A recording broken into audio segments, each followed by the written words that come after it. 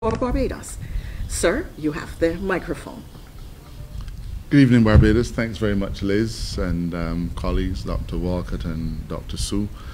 I'm happy to be able to address you briefly this evening on something that I know you would have been quite curious about.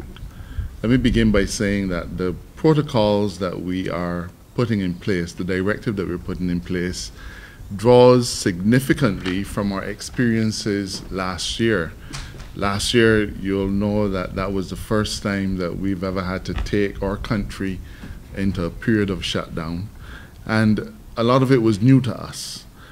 Fortunately, I don't think that we made any huge errors, but certainly we've learned from some of the missteps that we may have made on the last occasion, and we've tried in many ways to tighten up, but also to allow flexibility in circumstances where flexibility is required.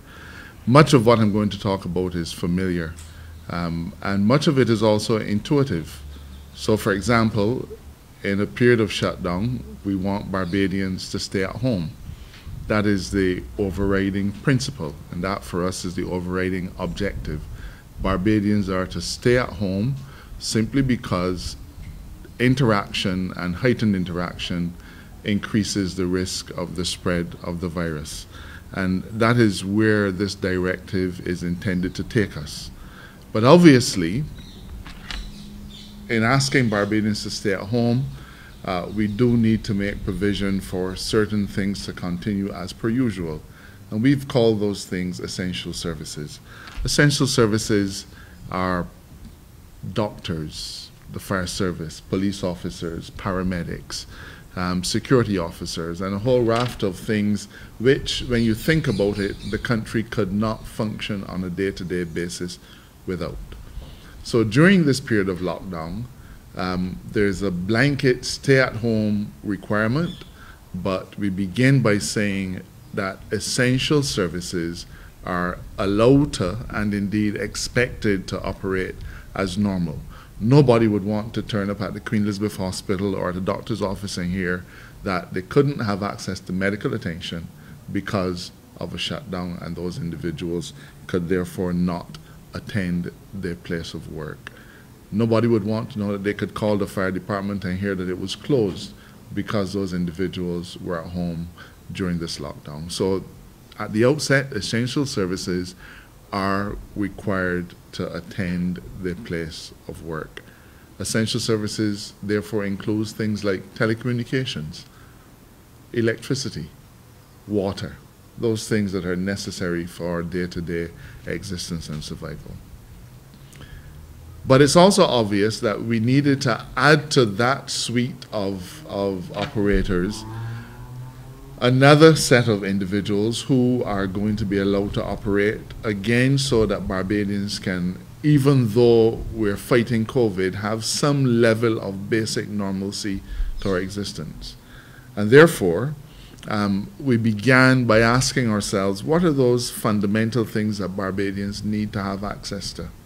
Obviously, farmers need to operate because they have livestock to attend to, they have crops in the field, and the notion of a farmer leaving his livestock for 2 weeks or leaving his crops unattended for 2 weeks is really not something that we could countenance, not just because of its economic loss, but also because we rely on those things to sustain us, to feed us. So there's certain things that are going to be allowed to happen.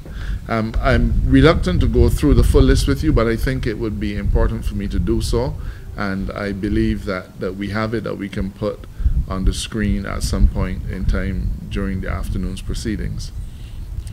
But before I get into that, let me put to rest the notion that on the 1st and 2nd of February, there's going to be the Wild Wild West in Barbados, simply because some people believe that there is going to be no effective directive.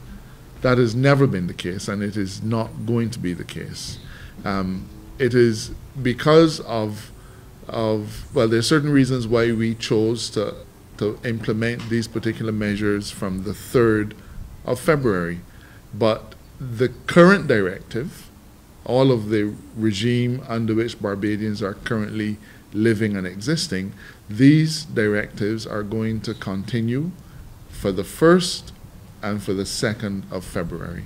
So for those people who seem to think that on the 1st and 2nd of February, there are no protocols, you can go where you like, you can do what you like, that is obviously not on.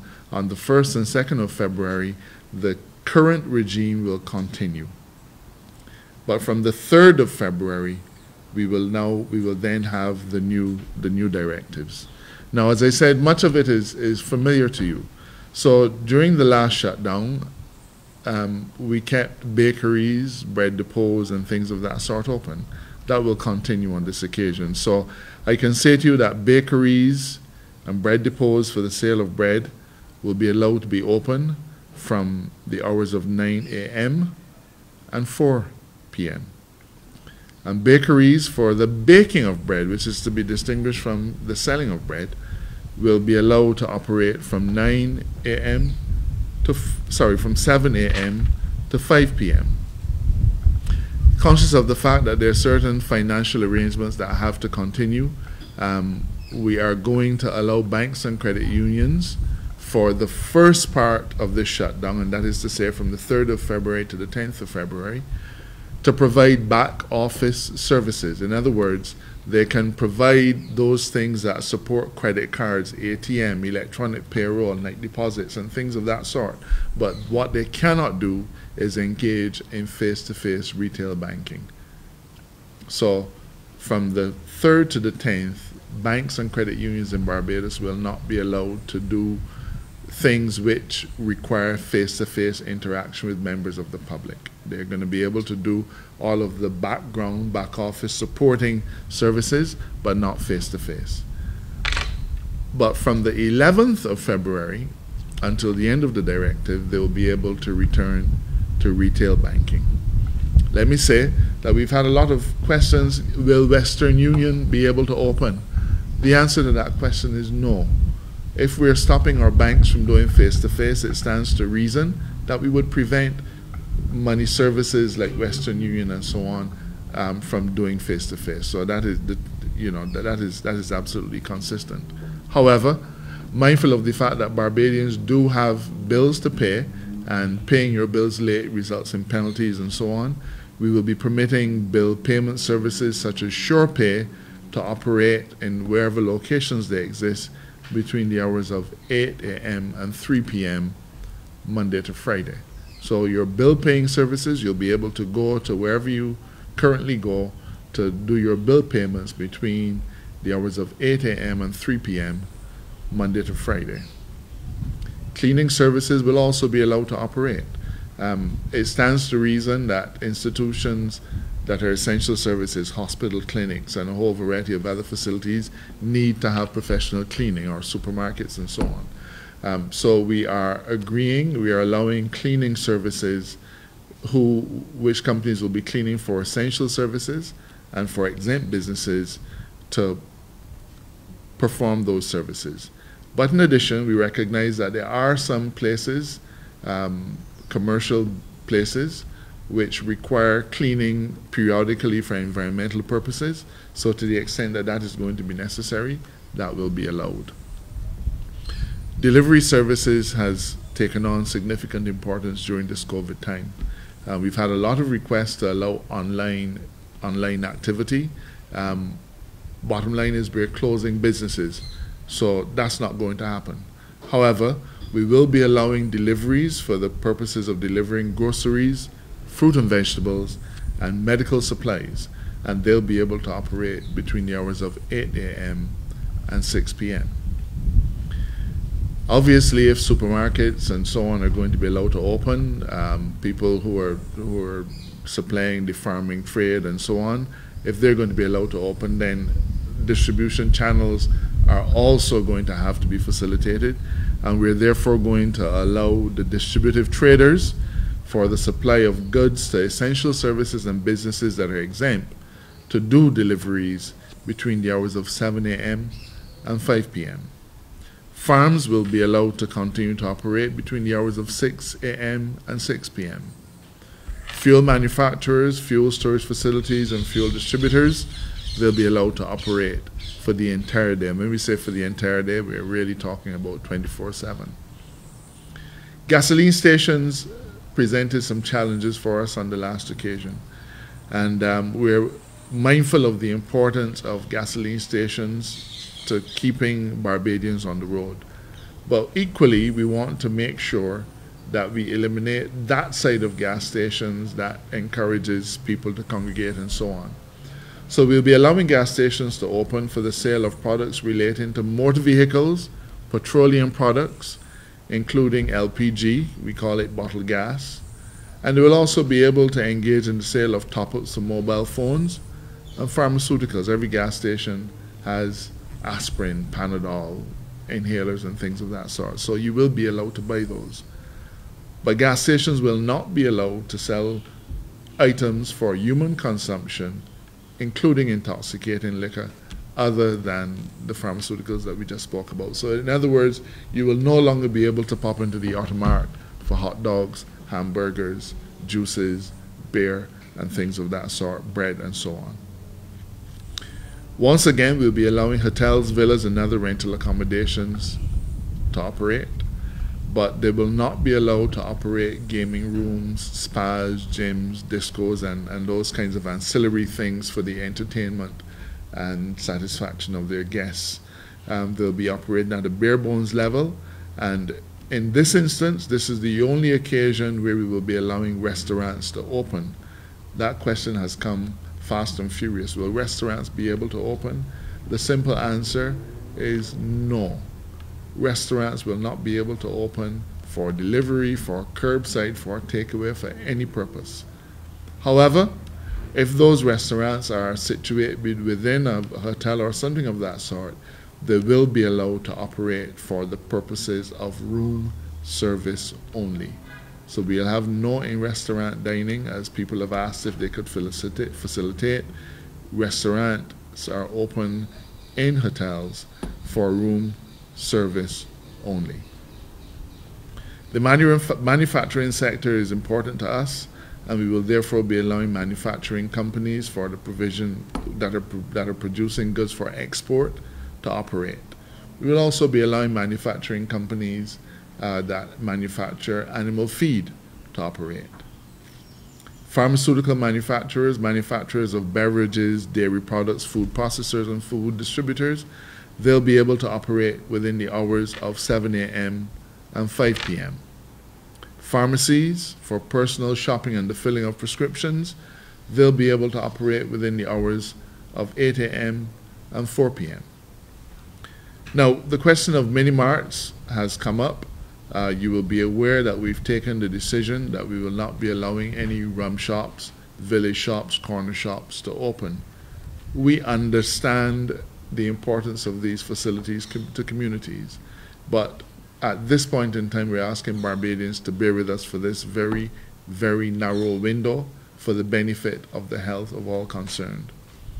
But mindful of the fact that many communities in Barbados are served only by mini-marts, and mindful of the fact that in many areas, especially rural Barbados, we don't have supermarkets available, we feel it is important to allow some mini-marts to operate. If they don't operate, and I speak about St. Joseph, that's the place I represent, that's the constituency I represent, the St. Joseph people will then have to journey to the north to Jordans or down to Warrens or south to Emerald City, and all that will do is put more Barbadians on the road at a time when we want to reduce the numbers of Barbadians on the road, generally speaking. And therefore, the Cabinet Subcommittee has agreed that certain mini-marts in rural Barbados will be allowed to operate. Of course, the question you'll be asking is, what are those mini-marts?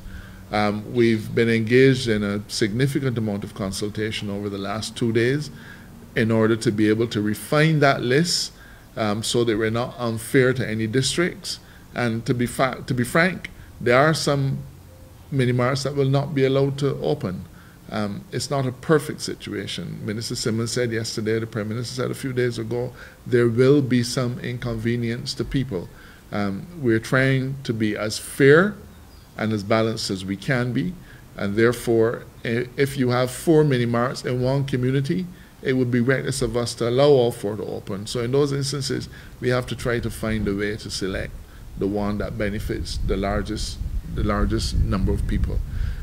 We expect that list will be available for publication possibly tomorrow, no later than Monday, so that people will know which mini-marts will be allowed to open. If your mini-mart is not on that list, if the mini-mart in your community is not on that list, it has to remain closed. Private veterinary services will be allowed to operate as needed. Sugar factories will be allowed to operate for the entire day. Supermarkets will be allowed to operate between the hours of 8 a.m. and 4 p.m. And I should make it clear here that mini-marts will operate on the same terms. Those mini-marts that are allowed to open will operate on the same terms as the supermarkets. That is to say, mini-marts 8 to 4, supermarkets 8 to 4. Mindful of the challenges of closing places with pools at this point in time, and mindful also of the significant threat of dengue, and the Prime Minister has made it clear that at this point in time, we're not just battling COVID, but we're also battling dengue. We're going to allow swimming pool services so that those swimming pools can be kept clean and are not allowed to stagnate over the next 2 periods. I am informed that swimming pools, if not attended to, can stagnate very quickly, and we want to make sure that there's no opportunity for the growth of mosquitoes. And therefore, we'll be allowing swimming pools to be clean, not for the benefit of individuals who own those pools, but purely for the purpose of ensuring that we keep the larvae and mosquito population down. On the last occasion, tire shops and so on became a pressing issue, and while they were closed in the early state of the last shutdown, we've taken the decision to allow tire shops, record services, and emergency personnel for vehicle response only to be able to operate as needed. So if you have a flat tire, you can get it fixed. If you're broken down on the road, you can call a wrecker. If you get into an accident and you need to call the emergency personnel from your insurance company, you can do that, but only in those circumstances. Wholesalers of food items and associated supplies, for the limited purpose of fulfilling orders, they'll be able to operate between the hours of 8 and 3. What I want to make clear is that even though the government has taken a decision to give certain exemptions, we'll be expecting every enterprise that has been given the benefit or the privilege of an exemption, we'll be expecting them to operate on a skeleton staff to the smallest amount that is safe. So if we've given you an opportunity to operate and you normally have 200 members of staff, we're not going to agree that you can bring out all 200. But if you can operate your business safely on 50, at a time like this, we're expecting that you will oblige us and you will cooperate with us by bringing out the smallest number of people that can run your business safely. Let me make it clear that while we're closing businesses, any enterprise that is able to have its staff members work from home, you'll be allowed to function. So lawyers, accountants, other service providers, if you can operate from home without having to interface with the public, without having to leave your home, you will be able to operate. The question of maids has come up time and time again, and I want to make it clear. Maids for residential properties and nannies and things of that sort, gardeners and things of that sort, that will not be permitted. As inconvenient as it may be, this is important to safeguard the health of all Barbadians. So you will not be allowed to bring your domestic worker into work. You'll not be allowed to bring your maid into work. You'll not be allowed to bring your nanny into work. You'll not be allowed to bring your gardener and other personal providers of that sort. They will simply not be operated. Finally, let me say, well, perhaps not finally, we've had questions about what happens with churches and so on. This is not unfamiliar to you. Once more, we're going back to the situation where churches can stream their religious bodies can do their streaming as and when they have services set, 10 people. 10 people for streaming. 10 mourners for funerals. The bride and groom in the case of a wedding, and with them, as is required by law, 2 witnesses and the officiant. So this was how it was last year, so it's not unfamiliar to you. Unlike the current situation, you will not be allowed during this shutdown to ask for additional mourners. That is simply not on. So you're limited to 10 mourners, plus the funeral director, the officiant, and staff. In the case of a wedding, the bride and groom, 2 witnesses, and the officiant.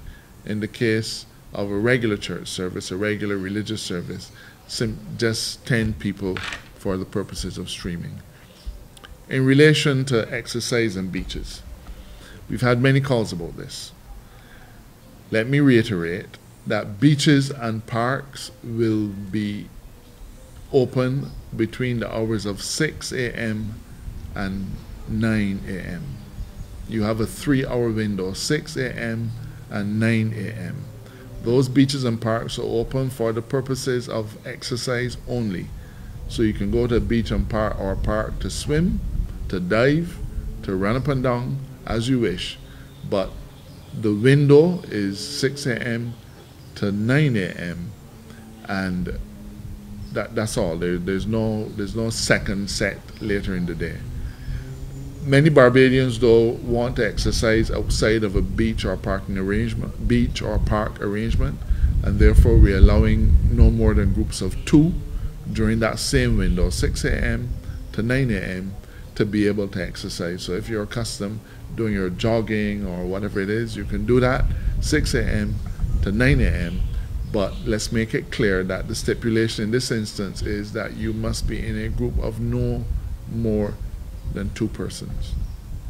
So 2 people can go jogging in the morning. In every instance, you're required to be physically distanced. Perhaps the most draconian thing that we've had to grapple with here is what we do about wearing face masks in public places.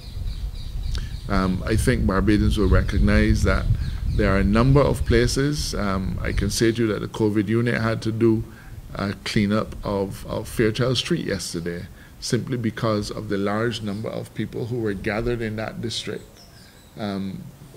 liming, socializing, buying drinks, waiting until transportation came to get home, and not wearing masks. This is a huge problem, and therefore we are for the first time stipulating that if you are in a public place, you must wear a mask. Now, this is what pertains in other jurisdictions, and we've been loath to come to that, but we feel that we are now at the position where it is the appropriate time to make that stipulation. So as long as you leave your home, you're going to be required to wear a mask. As long as you leave your home, you'll be required to wear a mask. Obviously, though, there are going to be some exceptions. And those exceptions are perhaps quite obvious. There are people who can't wear a mask or a face shield or any kind of face covering because of some medical condition. That medical condition may be mental, physical, or it may be some other kind of disability. In that instance, you'll be permitted not to wear a mask. If you are traveling with another person and that person has to do lip reading, then you will not have to wear a mask. Where you are eating, drinking, or taking medication or exercising, you'll not be required to wear a mask. If a person, when you enter a building, asks you to take your mask down for the purpose of establishing your identity, you wouldn't have to wear it then either. But other than those limited situations where it's medically required, or where you're eating, drinking, or taking medication or exercising, as long as you leave your home, you'll be required to wear your mask. Many of the same protocols continue, that you're not allowed to visit any place of quarantine, you're not allowed to attend or host a party, a line, anything of that sort. Let me say here that sporting activity is out. So unlike previous occasions when you could engage in some kind of sports, sporting activity is absolutely prohibited. whether it is alone sports or joint sports, whatever it is, sporting activity is out for the duration of this lockdown. This directive will be published in GIS, and our PR team is busy working on the messaging, and therefore I don't expect you to remember every word that I've said. I anticipate that very shortly the details of the directive will be able to be published so that you can see for yourself what is allowed. Let me just reiterate, I know I'm taking long, but let me just reiterate here. All businesses are closed. You may be the biggest insurance company in the world, the biggest law firm in the world, the biggest accounting firm in the world. You could be doing following every single protocol. You are closed. You can work from home if that's workable for you, but other than that, you are closed. The only businesses that are allowed to open, only enterprises that are allowed to function, are those that are essential services or those that I've indicated to you are exempt. I hope that I'll have the opportunity to clarify any issues that might arise. I've not tried to cover everything, but as I said, the directive will be published so that you'll be able to see for yourselves the specifics of the directive. Liz? Thank you very much, Attorney General. Just one question, please. Can you remind the public of this period of national pause? What are the dates? The dates are from the 3rd to the 17th. And I had an interesting discussion today, so let me make it clear. When we say the 3rd, we mean all day on the 3rd. When we say the 17th, we mean all day on the 17th. So what that means is that from the moment the 2nd of February ends, whether you say it ends at midnight or a minute past midnight, doesn't matter, but from the moment the 2nd of February ends, the 3rd of February begins. I know it may seem like a trite statement, but I think it's more important to make it. So from the 1st, 2nd, and the 3rd of December, the 3rd of February, these curfew and other provisions come into effect. And they end on the last second of the 17th of February. So from the first moment the 3rd of February begins to the last moment that the 17th of February exists.